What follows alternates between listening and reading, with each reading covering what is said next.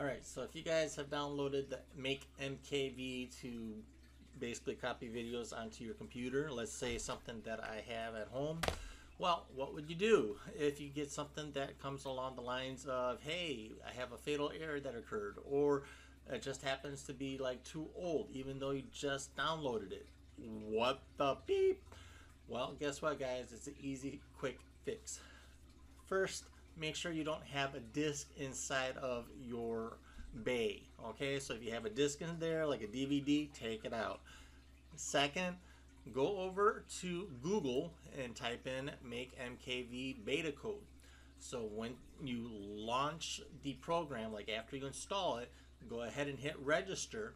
And what you're going to do is you're going to go into the MakeMKV forum here, and you're going to go ahead and download the most recent beta code here.